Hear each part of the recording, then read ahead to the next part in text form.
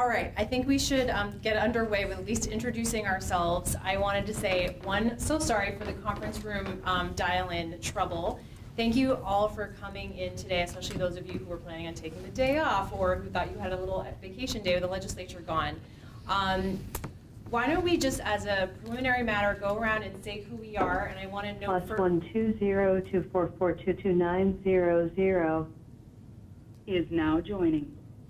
Thanks for joining, and for those of you on the phone, in addition to people in the room, we also have a video camera because our local cable access station, which is called Orca, we invited them to come and tape this in case people who couldn't come wanted to observe and just be a part of the conversation after the fact, I guess, and know what was talked about.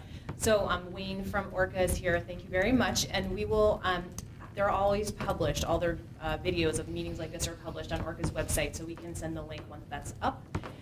So to begin matters, I am Charity Clark. I'm the Chief of Staff here at the Attorney General's office, and one of my tasks I oversee our legislative work. So that's why I'm here, and I will sort of serve as facilitator of this meeting. And why don't we start to my right with Ryan, and then we'll have the folks on the phone introduce themselves. And if you could just say who you're representing, that's helpful.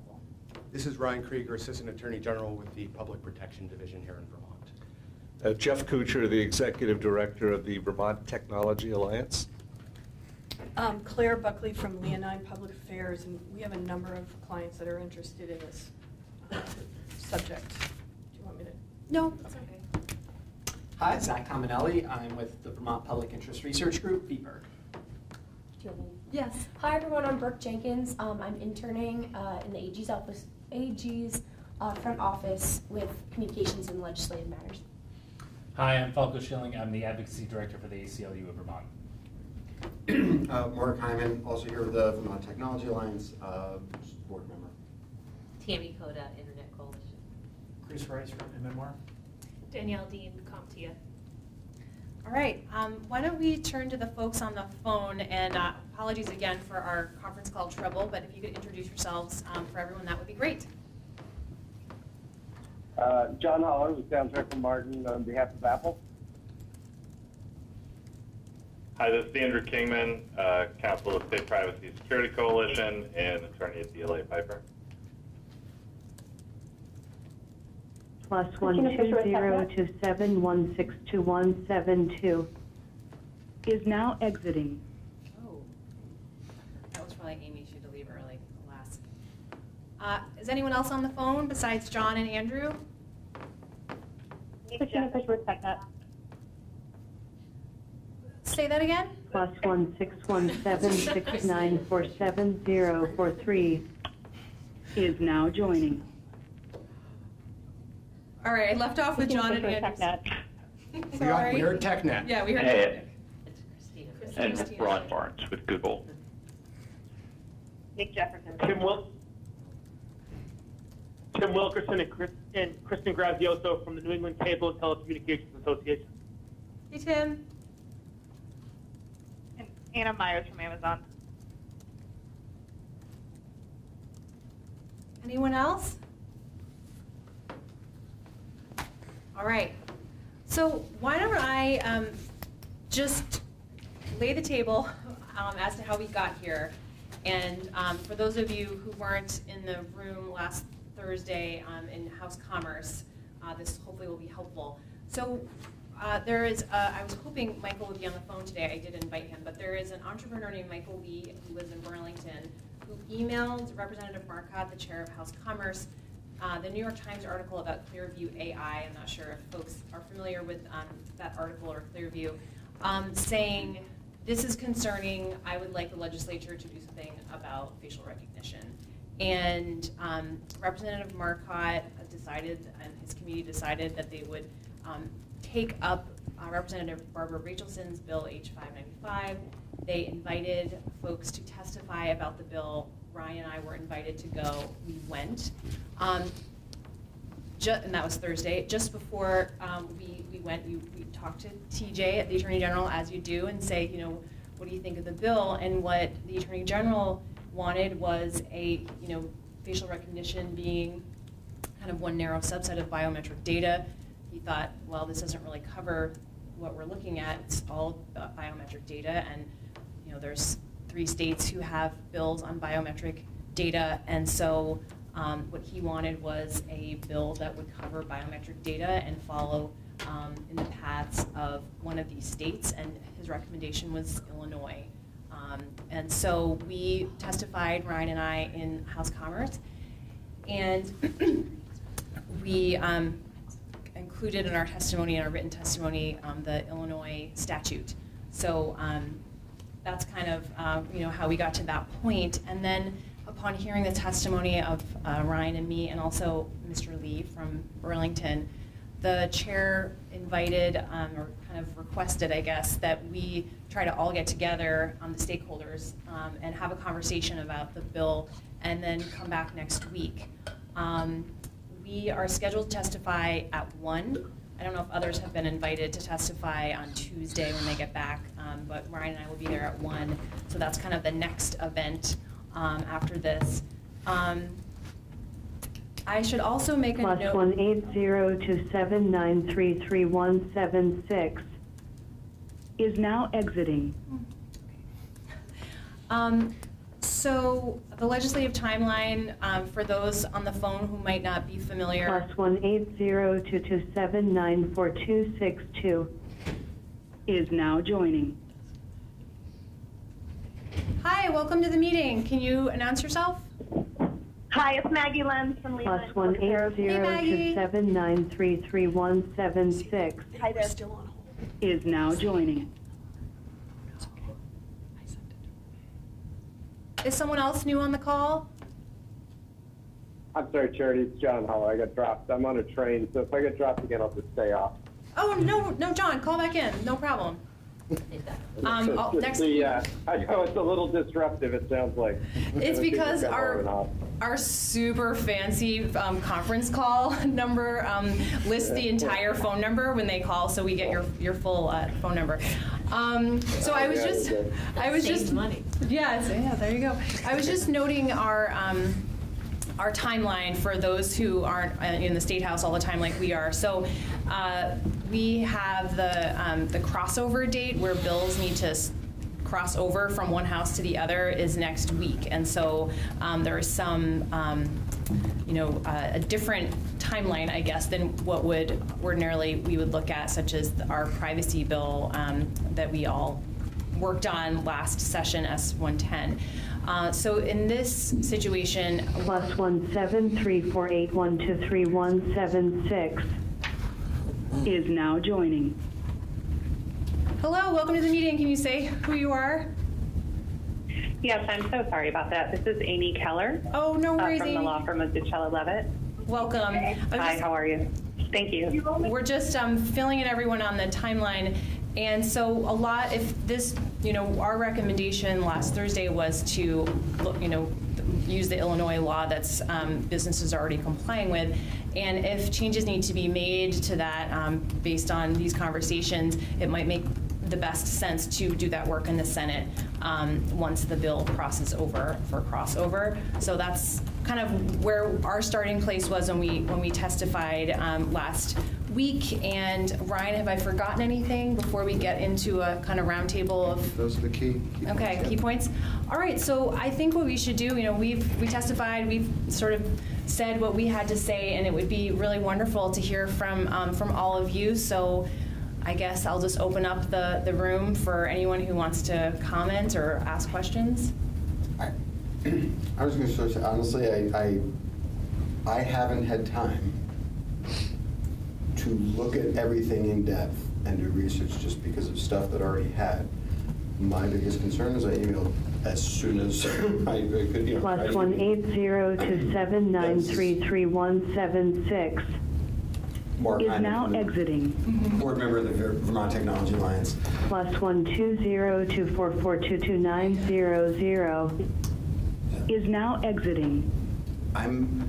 I had anticipated sending out an update to our members sort of either by Friday afternoon or Monday or Tuesday this week. Anyway, it's break. Here's what's going on and whatnot.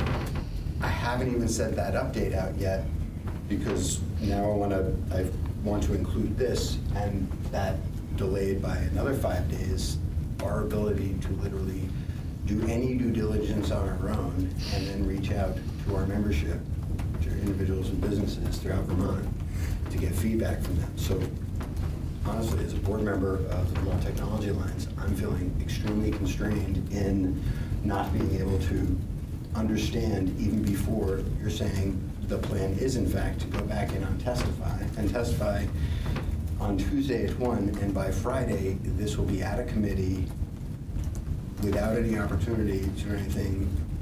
The plan is to pass the House, rush it through the House, and we'll deal with the objections in the Senate. I don't like that process, and it makes our ability to engage the membership, get feedback, figure it out, really difficult, which is difficult anyway because we represent technology businesses and the kind of definitions, words, semantics, and everything else that are included in a vastly complex, more complex proposal than there should be some transparency here, which we also agree with. We supported that, and we're actually planning on testifying next time in support of H.595 and going to point out some other issues we think are worthy of further study, given Clearview, AI, and whatnot. I've chatted with Michael. We knew all this, and then what came out of that was, have you read the Illinois law yet? And crossovers next week. Excuse me, could you speak up? Yeah, and crossovers next week. So thank you. I'm struggling with the fact that we are not going to be able to get feedback from enough of our members, all of them have different perspectives, different takes, and different maybe uses of technology and whatnot. So we're not going to be able to do much by Friday. And that's concerning just from a process point of view. We're stuck having to represent the membership, and all I can do right now is say the speed is concerning because of the complexity involved, and we recognize all the issues, and really just want to make sure we don't rush too fast. Words matter. And on this stuff, it's just so complex. Can you please state your name before you speak too? I would want to, this is Danielle Dean with CompTIA. I would also echo concerns with timing on this, especially since Illinois isn't a done deal. They still have, I think, upwards of 6 or 7 amendments that they're considering this year to change different aspects. Yeah, and different aspects of their law on the books now. So, I mean, companies may even, it's by the end of this year, have to comply with a different set of rules. And so even, with the idea that, we're going to just push this off to the Senate, let them deal with it there, there's already, laws on the books. It's still a moving target for our companies. And it always will be, though.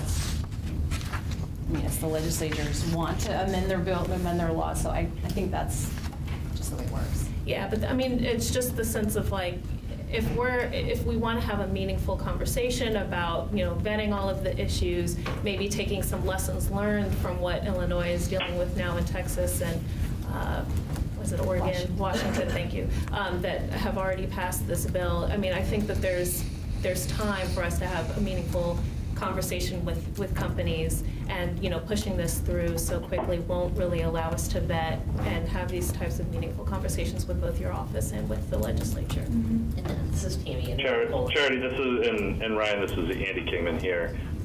First of all, thanks for letting us setting aside some time today for us to chat.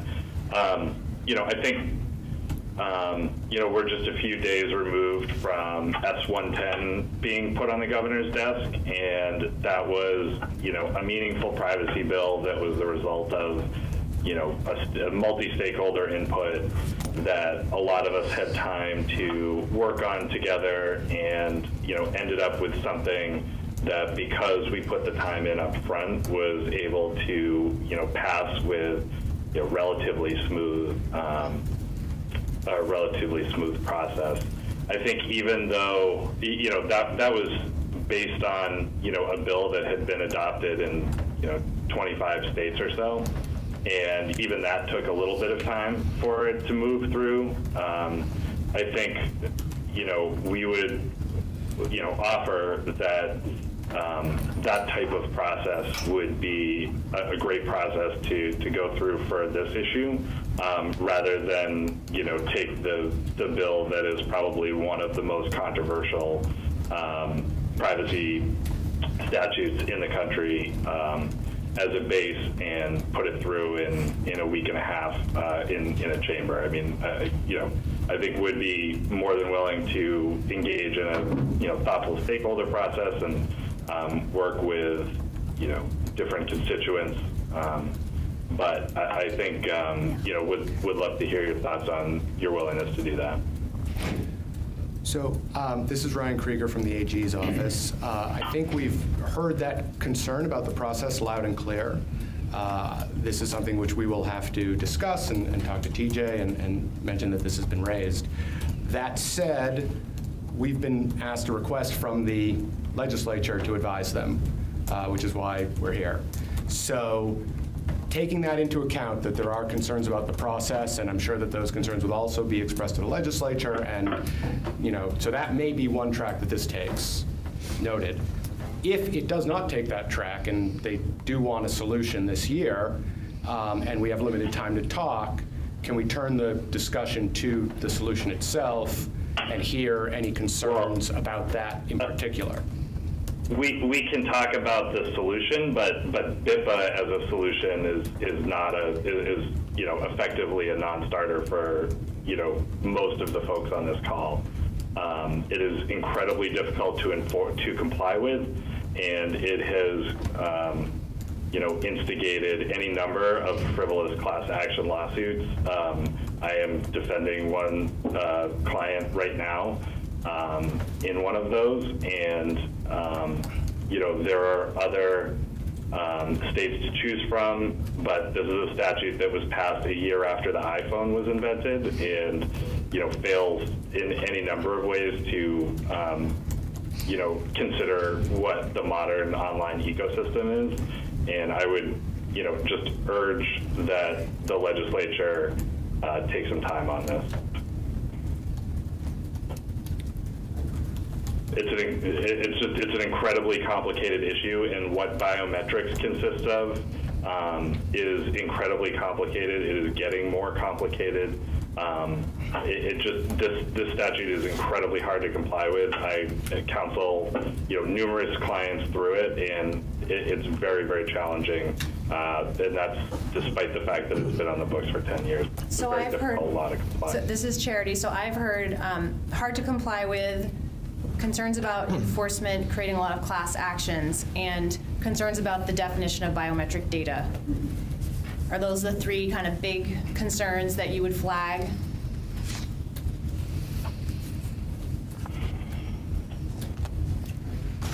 Yeah, I mean, I think making Vermont a haven for class action attorneys would be a concern to flag. It's like, it really is. If you Google, you know, BIPA right now, you will see that they are just feasting on this law, and with very little, you know, substantive law coming out of it.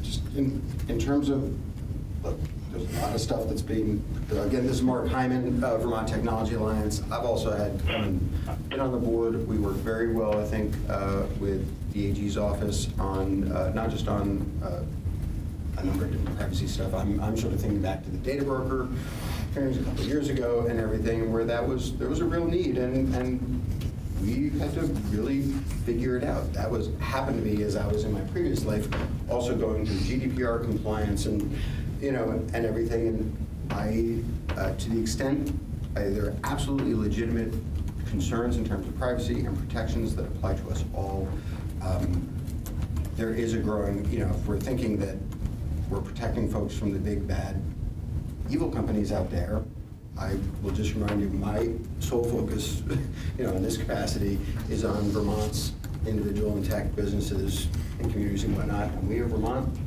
businesses of all sizes that could be, definitely will be impacted by this this bill, and not necessarily based on their tech or their business, just because there's an easy target and a mechanism to do so, to go after them. I'm actually concerned more about the Vermont small business, tech community.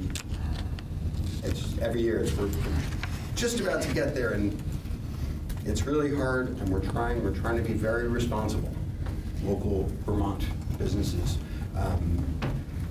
It's just every year there's something, and this is just another one. Last year I was testifying on S18, and it was the unintended consequences was the primary concern, as we also acknowledge the legit substantive issues. And let's figure out, it's very complex. So I know you've said that you haven't had a lot of time to digest the Illinois law, but I'm trying to just identify the concerns that you do have that are specific. It sounds like you're concerned with the enforcement portion as well. I'm concerned with enforcement. I'm concerned with slight nuances in semantics in a bill that was passed in 2008 with today's technology, and sort of saying, I heard in a very different context, no, it's software as a service we're going after, not platform or infrastructure as a service. And I sit here and say, which the marketing folks came up with 4 years ago, and which now everybody also knows. So outdated definitions. It's outdated definitions and whatnot, and the complexity and the difficulty is. Charity, I will tell you that, I worked with a client a couple weeks ago, and they're a startup, and trying to look at where to deploy their products. And we advised them to literally just not enter the Illinois market because the enforcement risk and the compliance difficulty was so burdensome and costly that we just said, you probably shouldn't go into Illinois. And I don't think that that's the message that Vermont wants to send to, we're not just talking about large businesses. It's just not the message you want to send to small businesses or businesses that are looking at bringing products and jobs to Vermont. Yeah, it's a great real live example of what Mark was just saying. May I ask a question? Jeff Kuchar, Vermont Technology Alliance. Is your current proposal to take this bill and have the House Commerce Committee pass it? I mean, I think what our proposal is now is we like the Illinois law and think that should be a model, and we want to have a conversation with everyone, all the stakeholders, and find out where the concerns are, where, No, I'm just going back to your trying to get something over the crossover date. Sure. I mean, if we want to pass. And our informal conversation with Chair Marcotte was that this would be something we would look at over the summer. So there's a difference of perspective from what I heard you say and what I heard him say. What I heard him, well. And I wasn't in the hearing. I was not there. Okay. So I don't know. This seems to be moving quickly. That's why. I don't think he would have asked us to meet over the break if he wasn't planning on doing something next week. This is Maggie Lenz. I just want to say that I spoke with Marcotte yesterday, and he also, I can second that, he told me that he was looking to get something worked on over the summer. That was absolutely what he said. Yeah, maybe he just wanted us to come in on our vacations. Well, I had some emails as well, just reading it. It's sort of I actually was coming, I'm not sure if you were saying we should adopt this now or we should look at H.595 and set up, we'd like, I actually didn't know what the real proposal was. Is the proposal, I have no problem with, we'd like to use this as the model. If the next part of the sentence is, and study it and have a thoughtful conversation about it, let's do that. Let's hammer out what the thoughtful conversation should be. We can support, I mean, we'll talk to membership. We can always support a thoughtful look at anything. We are happy to support, we were in support of H.595 as introduced. We wanted to look at other issues actually for further study related to just facial recognition. I would say, I would ask that our collective proposal after we synced up, my understanding was the chair and the committee were looking for this group sync up and come back to us with recommendations. Can you speak up, please, for those of us on the phone? With recommendations, not necessarily with the language to pass by Friday. And so I came here hoping this group would recommend we go back in lockstep. We will be there in some capacity on Tuesday as well, whether it's Jeff or myself along with Leonine. I'd love to go back and have everybody say, we support X, and we'd like to do a deep dive further study on the following, and we'll further refine that. Let's pass this in the Senate.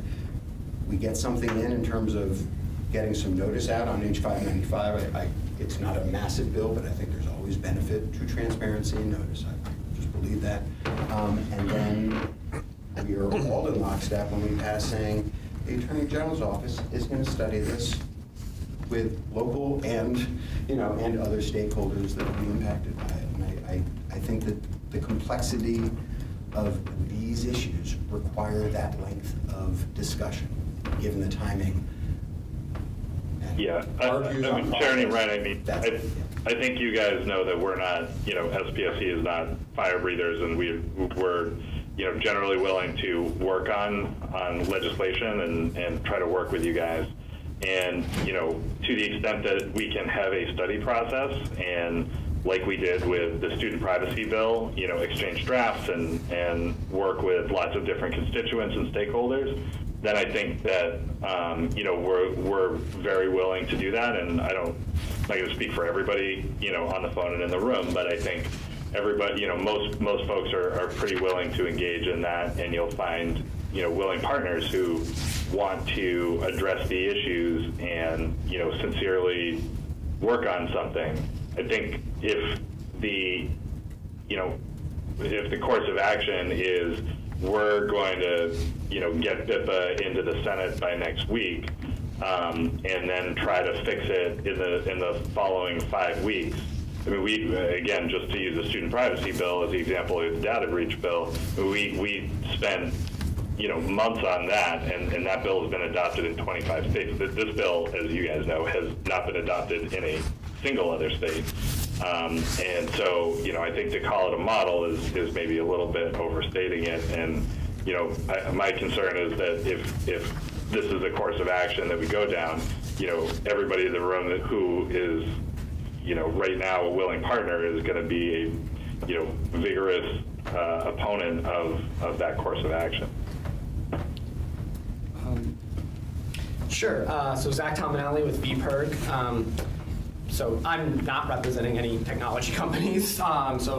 Speaking on behalf of sort of our membership, 50,000 Vermonters, we support this bill, BIPA. We support moving fast on it. That being said, obviously that is not shared by the vast majority of people in this room. We would be happy to engage in a process. We engage in the data broker process and the student privacy process. That being said, some of the things that I'm hearing, in the room at the moment are things like BIPA is a non-starter, and this is always going to be constantly moving or changing, and it's hard to get the definition. So while I'm happy to participate in a process, I am concerned that that process would not actually result in vigorous agreement by the stakeholders here, because at the end of the day, what is contained in this bill, and it's been on the books since 2008, it has been subject to several lawsuits. It's not going to be, anything substantial like this is not going to be, I think, probably well received by industry. That being said, there's a lot of people around this table, so if people are going to oppose this vigorously, that's all well and good. But I see, no problem with moving forward with a law that's been on the books since 2008 in another state. So this is Falco Schilling from the ACLU of Vermont, and we're in a very similar position. The ACLU of Illinois helped support and work on the original BIPA. They were an amicus in the most recent lawsuit, so this is a law that we are supportive of, and we're supportive of moving forward with. Understand concerns around timeline, but also this is something where the legislature has asked for people to come in and talk about this because there's grave concerns. For those of you in the room on Friday, as people learned about the implications and where the technology is going, there was rightfully a lot of concern about what this means for personal information, personal privacy, and the testimony they heard is there is no time to wait. And so kicking the can down the road is something that is a concern as the technology evolves, as we see more breaches, and as more data is collected without consumers being informed. So we are supportive of moving forward with this legislation, understand the objections, and would be willing to continue that discussion. I would also just say that if there is some sort of formal study process of this over the summer, that is something that if the legislature was going to put that forward, that would need to move out of committee by the end of next week. So just saying, if you want to have legislative counsel to support this with their research capacity in any way, or if you're trying to bring in outside stakeholders who can be compensated for their time in this conversation, those are things that the legislature would be discussing and probably moving forward in some form next week. So the conversation dies if, in many ways, if it does not move forward in some way, be it the original piece of legislation as introduced or containing BIPA. So that's our perspective at this point in time. Mark Hyman, Vermont Technology Alliance again. To the extent that we are referred to as industry, no, Zach, no personal offense taken and whatnot, but we always remind folks in any meeting, you know, I am now a one-person bootstrap startup.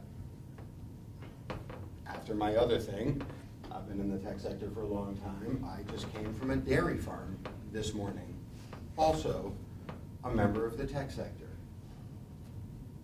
Tech is ubiquitous. When we talk about, at least the Vermont Technology Alliance members, I'm talking about 50,000 Vermonters too. I was just in Springfield at the Black River Innovation Campus, talking to them about public policy initiatives, saying I've got this meeting, I'm not really sure what it's about. Do any of your folks care about anything tangentially related to this? Might that impact your business plans or anything like that? Trying to revitalize Springfield in a dilapidated school building that we're all spending our time trying to restore, not Kidney County, but other parts of the state as well. And the answer I got was, yeah, I don't know in what way, but I can think of 20 people off the top of my head who are trying to hire people, recruit, start businesses, find work that will be impacted one way or the other. Both on, we're all worried about we're all consumers, but also, what are they trying to do? And when I said, well, there was testimony Thursday and now crossover's Friday, so everybody's rushing this through. I just said rush. We weren't talking about any substance. That sets, people were literally trying to start something one person at a time, makes everybody freak out. Not to mention, if there's a headline, there are 4 startups that don't come to Vermont that we will never know about because they scratched their head thinking on 93 and kept on track, is my sarcastic. Jeff Kuchar, Vermont Technology Alliance. I think we could start from that. As an organization, we want businesses to be able to use the technology appropriately for services that consumers want, but also making sure they're informed and we protect their personal identity and their confidential information. So we're not saying let's go one side and let's use it all in any way business wants to. Let's make sure we have the protections, but let's not, because where we sit, let's not scare away or do damage to the businesses that are either working in that area here in Vermont and serving Vermonters, and the startups and medium-sized businesses that we represent who may be using this technology as part of their offering. And sometimes what we see, because tech kind of seems to be new sometimes to some Vermonters, is the not recognizing the unintended consequences that can affect businesses. Even Michael Lee, who is a member of ours, who we talked to, who spoke, and we started talking about, well, what about this, Michael? What about that? He's like, well, no, I just didn't like some guy who's able to go off and do something and not get anyone's permission. So I think, and we're kind of like, yeah, we agree with that. But within that range. Isn't that BIPA? You have to get people's permission? Well, yeah, but even how you define, I mean, I haven't read all this, so I've read what you sent out. I mean, the definition of what biometric information is, I'm trying to think, so if I use an app that tags people, I take your photo and it tags you, I've used it, maybe we're friends, I say, that's my friend, then I've probably broken this law. I don't know, I haven't looked at it. But I don't know if tagging your friend on Facebook violates this law. Sorry, go ahead. What did somebody just say? Go ahead. I was going to say, this is Amy Keller. I'm actually an attorney in Illinois, in Chicago, and I have brought BIPA cases. I actually filed an amicus in support of the Rosenbach case. Tagging your friend on Facebook, it would not be a violation of BIPA. Using algorithms to predictive code someone's face and say, based upon the distance between their eyes, I can machine code basically and tag this person in a number of photos without that person's consent. So I want to just clear up a couple of misconceptions about Illinois BIPA. I heard earlier that, class action attorneys like me are now feasting on BIPA and are filing a number of frivolous lawsuits. And I think we just need to remember that the whole point of BIPA is that you have immutable human characteristics that cannot be changed. And in order to use those, a business basically needs to get someone's permission to use those. Because God forbid there's a data breach in the future that exposes this kind of information. That's it. That's the backstop. You cannot change that information. So requiring companies to get consent, have basic security protocols, and that kind of thing, I think we can all agree that that seems reasonable. The reason why you're seeing such I think you're right, Amy, and I think that's why we're happy that that we updated the data breach statute last year to include biometrics. And so I was continuing, I think the reason why everyone is seeing an uptick in litigation now is because there was just a big payday in the Facebook BIPA case. And as a result of that, you're seeing some people who had otherwise not filed cases before, now they're filing cases. But I think we need to remember that for a very long time, people were not filing BIPA cases. This is actually a law that some businesses did not know about. And I know a lot of businesses now are a little flat-footed because they were violating the law and they just didn't know about it before. So, I think if businesses were well informed about the law so that they could take steps to protect themselves going forward, if they can't afford to use biometric information, then maybe they shouldn't be using it if they cannot afford to protect it or obtain proper consent to use it. And then, the other thing is I think we just need to keep in mind the backstops available to companies who think that lawsuits are frivolous. Of course, you have Rule 11 motions that you can file if in fact companies do think that lawsuits are frivolous. So I don't want to, have everyone be sounding the alarms that, God forbid, Vermont, be proactive in ensuring that biometric information, which again cannot be changed, should be protected and you should obtain consent before using it. Just had to say that. Thanks, Amy. Has anyone else, just while we have someone on the phone, anyone else on the phone who hasn't spoken yet want to weigh in on any of this? Tim, Anna, Maggie, Bueller? No? Okay, Ryan? Sure. So I'm listening to everything that everyone's saying. We're taking notes. We're definitely going to have a long conversation when this is done. I just want to address one notion is, I don't mean to be flip here, but it is kind of interesting hearing the tech industry writ large, and I mean kind of like the more national tech industry, saying, we're really afraid of going fast. Like, this is going too fast. I mean, one of the companies on the phone literally had the motto for a long time, what was it, move fast and break things. We don't want to break anything, okay? But there is a sense of urgency in the legislature. There is a sense of urgency in the citizenry. We hear about this all of the time because the tech industry and tech generally is always going to outstrip legislative response. Okay, the tech industry is going to look different 6 months from now than it looks now. It's going to look different a year from now. And that is why, anyone who has seen our efforts in the tech regulatory process is we really do try to think about legislation that is generally tech neutral. We don't try to code specific technological solutions into laws. We have background in the technology industry.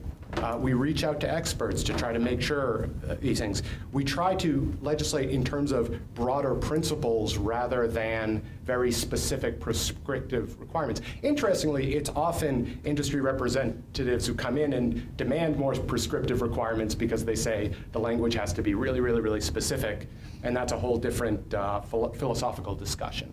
But as we hear it so far, the legislature and our office feel a sense of urgency about this issue because biometric use and data use generally has been an issue for years and years and years. I mean, at least 12 years. This is not a new concept. And we have determined to commit the resources that if the legislature chooses that it wants to move forward on an accelerated plan, which is not our preference as an office, as you know from the past, we generally prefer to take a more measured approach. But if the urgency is there, we are committing the resources to try to meet that pace, which means hearing from people, talking about language. Anyone who has worked with us on legislation in the past knows that we can be pretty nimble. You know, I mean, heck, S110, the data broker bill, there were, what, 13 versions of the data broker bill? We were changing a version every day. We were having multiple conversations. There was always going to be urgency and things happening. I don't want to downplay the worries about speed, but there are a number of people on the phone right now who have a lot of experience with the BIPA law on both sides of it, who have, who represent, various interests. I have been getting up to speed on the BIPA law. I'm actually supposed to be on vacation all next week. I will not be. I will be working on this law because we think that the urgency is important. So that's one point I want to make. Assuming that the legislature does decide to go forward on this course, and we don't know what they're going to decide next week, but we need to be ready for whatever course they decide to take. And then the second thing I want to note is that, we have been looking at the Illinois BIPA law. We have been looking at the Washington State BIPA law. We have been looking at the Texas BIPA law. We have been speaking to experts and people with knowledge, and we hope to keep doing that. The legislature is going to expect some language from us next week, assuming they don't change their mind. And what we propose is not necessarily like the current language of the BIPA law, all or nothing. It's either going to be that, pass it next week and worry about it on the Senate. There's actually time. I know it's, what day is it, Thursday? I know it's Wednesday. It's Wednesday, thank you. So there is actually time to have some conversations and to discuss what language might even be put before the legislature then. And again, I mean, from a lawyer standpoint, 3 days is forever to talk about this stuff as far as I'm concerned. We can have lots of conversations and really get into a lot of the weeds on this stuff in that amount of time, and we have the bandwidth to do so. So just real quick, just one thing to that, and you're absolutely right. I mean, I think, sorry, Chris Rice from MMR. I think the work that you guys led on with Data Broker, the stakeholder engagement process you guys had on the privacy bill that was just signed into law, I think those are models for how you arrive at a good policy product. The point that you're leaving out, and the big part that you're leaving out, is you have all the time in the world. Some of us may all have all the time in the world over the next several days. What's not clear to me is how much time the Commerce Committee is going to have to spend on this. And since they're the ones that are the decision makers, you're a subject matter expert. There are many other subject matter experts on this issue. There aren't in the Commerce Committee. And them getting up to speed and understanding this at the same level that all the rest of us do to make some of these tough policy calls, I think is a tall ask. And I understand exactly what you're saying about the urgency. I think it's a tough thing to do with crossover hanging over everybody's head. It's a tall ask of the committee, and it's a tall ask to the people in the room and yourselves and on the phone to do that in that short order. So I won't repeat everything everybody else has already said.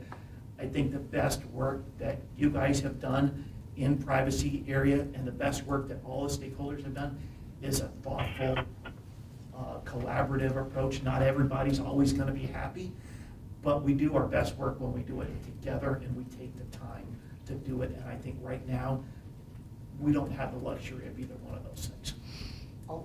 also just say, if it were me personally, I have the time. I've been doing enough privacy stuff and whatnot, but I'm here representing my membership. And I'll say it unless Jeff shakes me off and says we've got more resources than I think the two of us can handle. Because you're looking at the two resources right now and stuff like this. The Vermont Technology Alliance does not have the resources to diligently study this in a few days and explain it all to statewide membership. I've just done 600 miles in the past 3 days to talk to like 6 of them to come back and give us feedback so that we can be a part of this process. We can't be a part of this process in a deliberative, conscious way from a fiduciary obligation point of view, although I have concerns. I talked about them with Michael Lee. I've read the articles. I share, actually, everybody's thing to the extent that we typically say Vermont's a little bit different than everybody else out there. I think the same, I'll say the same for our membership as compared to maybe the perception of big tech outside of Vermont. But I'm here fighting for my Vermonter membership. And I'm just telling you from a process point of view, we don't have the resources to get there by Friday in any way that makes sense. And so from my point of view, not Jeff's as staff, but from a fiduciary board level point of view, I have to go back here and say, well, if there's no time to go back to the membership, explain everything, get feedback, come back and speak thoughtfully and constructively with both, but really, we appreciate that. I'll echo everything everybody said about how the Attorney General's office has really approached these big issues for such a small state. 50 other issues going on we also don't have time for. I'm going to look at Jeff right after this outside of here and say something to the effect of, do I wring my hands or do we just get the update out saying, call and say no? I'd rather, I hope the Attorney General's recommendation, and I think that's what the committee is, what's the best way for the Commerce Committee to move forward? I hope our collective agreed upon recommendation is to take every issue as seriously as possible. I don't think outlining a thoughtful list of stuff, very complex issues that need months of discussion, that might need a lot of discussion amongst a lot of different stakeholders, I don't think that's being delaying. I don't think that's not taking it seriously. I'm ringing the alarm bells saying we need to define the study and do it as soon as possible. So I'm hearing that. Ryan, that's it. Go ahead. Yep, I just want to say, I mean, if you guys are looking for language, we will draft, a very robust study committee that, there are ways. I'm happy to take a stab at it that you guys can provide to the Commerce Committee. I just, this is not a fixable bill in 5 weeks. And I mean, to my knowledge, it's not actually a bill right now, right? It hasn't actually been introduced yet. Well, I mean, what we have now is 595. It would be an amendment to 595. Right. So the actual bill hasn't even been introduced yet, right? No, it would just be a straight ball. It's the bill is 595. So, it just wouldn't look like that. Right. So my point, I guess I have 3 points. One is that we are happy to draft up a draft of a study committee that we can get to you, in the next couple days here before Friday. Two, the points about Clearview that were brought up, those are not, in the urgency around that particular situation. That is not necessarily just what BIPA gets at. BIPA gets at virtually any business that has any degree of fraud authentication.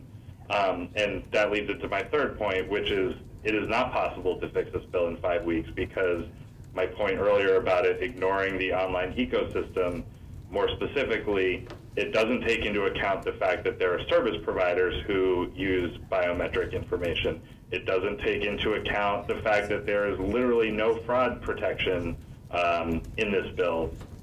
There are any number of reasons why this bill is not workable, and you have people around the table saying we are willing to work on the issue, we understand the urgency, we are willing to go through a robust process. I would just urge you to work with us on this and not try to push this through just because you're hearing something from the legislature. Thanks, Andy. Jeff Kuchar, again, Vermont Technology Alliance. I just wanted to ask a question based on what you said, Ryan. Is your office actually hearing from people before this came up about biometric concerns? We're definitely hearing about privacy concerns generally. We have definitely heard about facial recognition concerns, absolutely.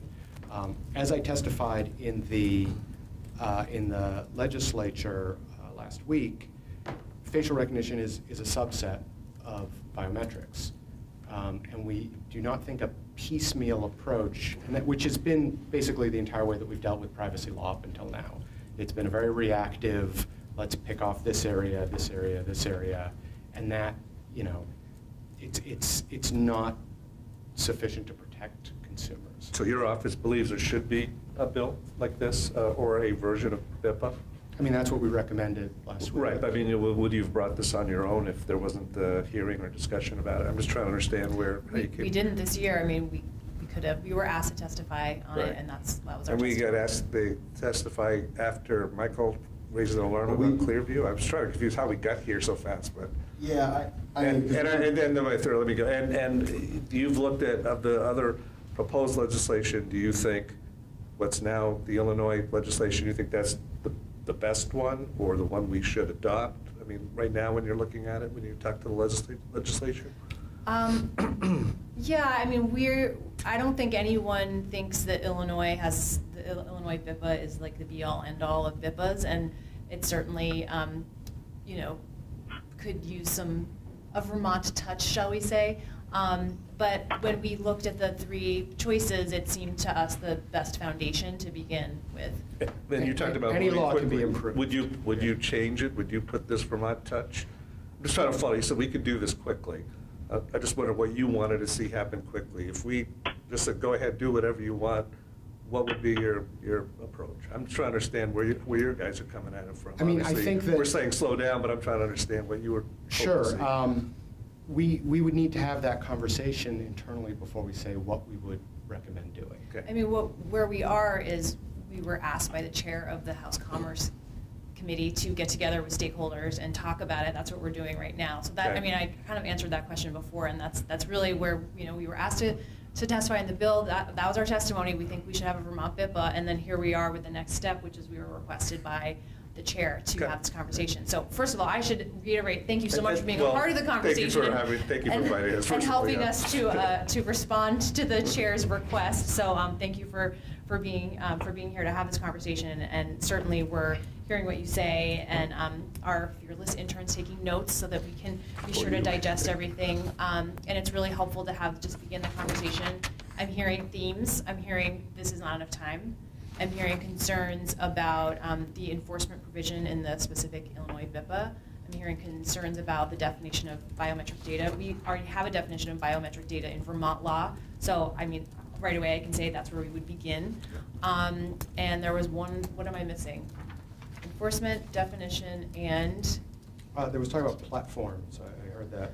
Well, particular types of, I mean, the meat of the compliance provisions are incredibly difficult to comply with. They are ambiguous. They don't sync up with, the way that businesses generally provide privacy policies. Again, there's no fraud. There's no recognition of online service providers. There's no recognition of cloud storage providers. There's no recognition of security provisions. Andy, can I ask you a question? Yeah. In your opinion, do you think some of these flaws are due to the age of the initial bill, like technology has changed and the bill just wasn't written in a way to be flexible to move with technology, or do you think there's some other cause? No, I mean, I think a lot of it was the fact, again, I mean, it was literally written the year after the iPhone came out, so the way that the online ecosystem has evolved is just not reflective of the way that this bill, the way that you're required to comply with this bill. Okay. And, I don't think that the issues in and of themselves are wrong. Like the idea of trying to, provide consumers more control over their privacy. I mean, I think, everybody on in the room here is on board with that, but this bill in particular, it's not a, like, oh, well, we'll just tweak a few provisions and, you know, as you sort of said, like, put a Vermont touch on it. It's just, like, it's very important to have a conversation to understand, you know, Pam Dixon, who I think you guys have talked to, you know, is not, is certainly, you know, not on, you know, quote, our side, and has the same reaction. And, you know, a lot of the work that they've done is around just how complex the issue of biometrics is. And this is just a very, you know, sort of hatchet, meat cleaver approach to a very technical and complex issue. Let me ask something. Let me try to like go from try a little bit more of a constructive approach here. Broad swaths here. Assuming that there was a definition of biometrics that was agreeable to people, okay?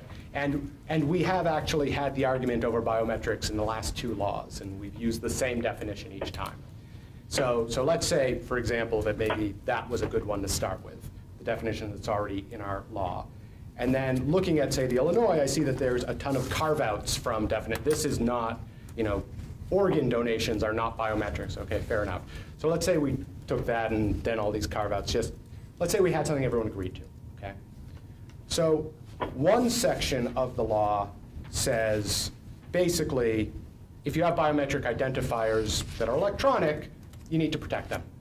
You need good data security, right? That seems like a reasonable position, right? Is there anyone who objects to the notion of requiring reasonable data security for companies that collect biometrics? Well, you've already got that in the data breach law, Ryan.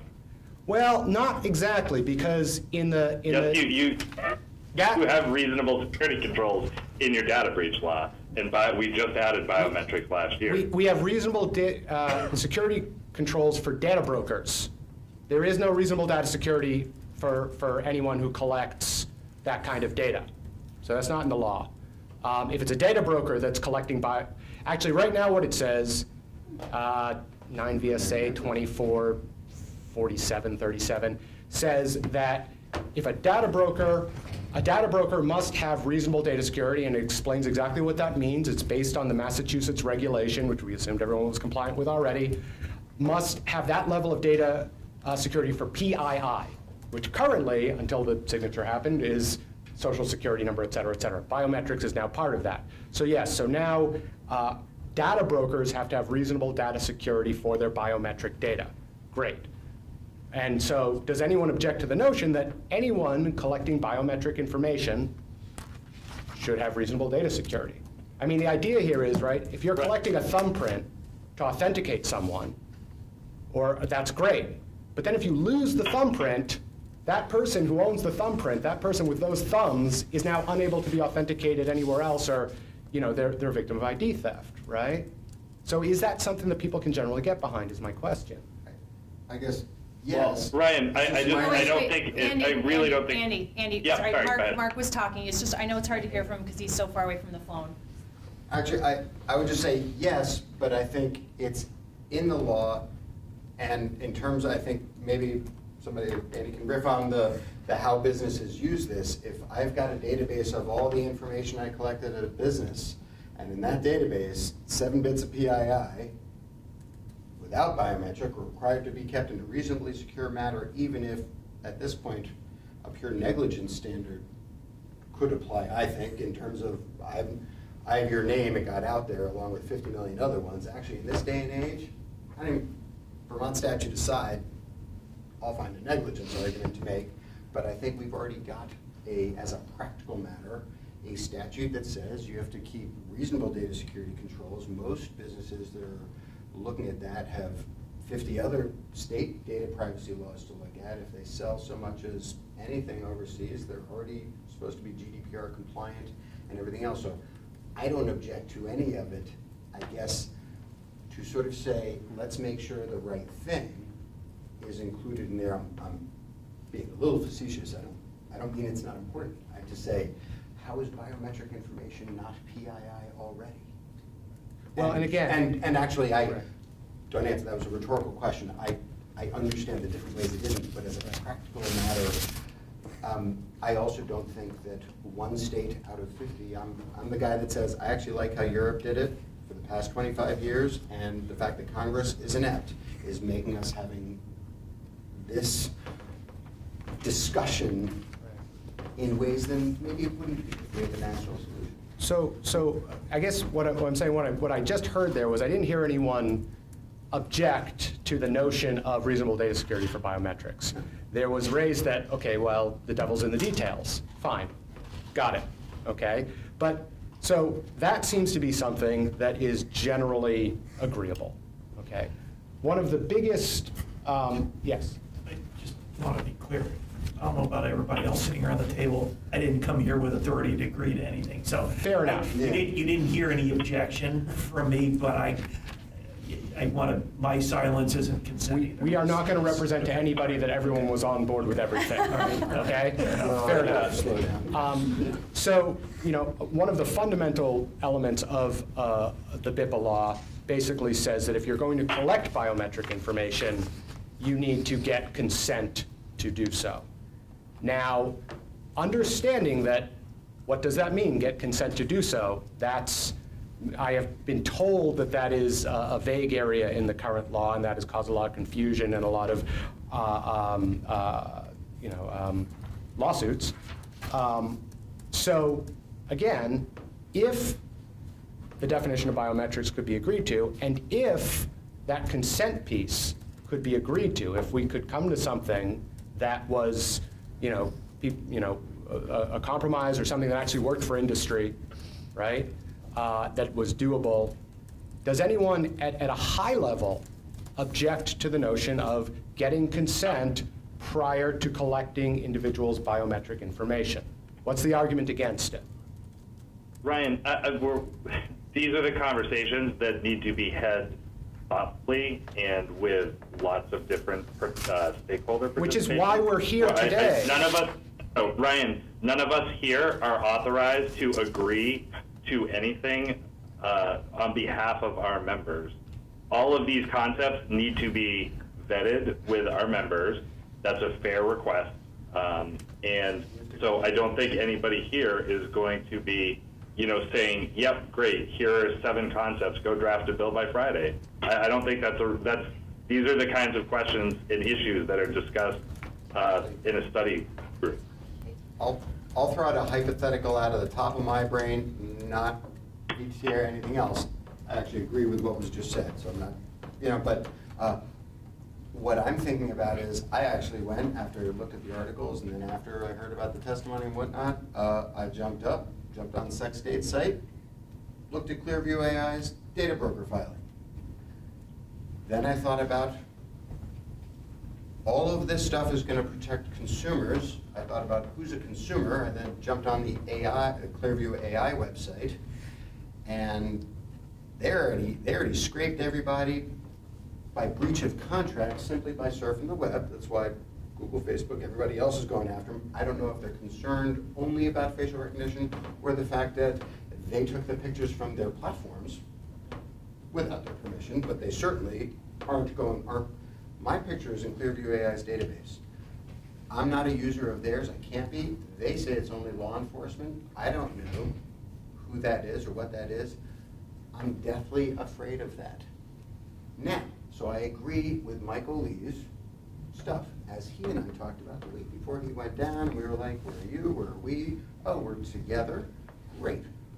As it turned out, for scheduling reasons, we were going to testify on the second day of H.595 when this came up. That's why the VTTA wasn't there. But all of this happens, and if there's one actor that says, before anybody even knows I exist, I'm going to do X, call somebody else, my user, the consumer, I'm obligated to the person who pays me money to use the service and whatnot, and we've done a lot of legislating and stuff like that, and I don't even know it's going to attack the worst, most obvious, most talked about problem that caused us to all gather in the first place in this way.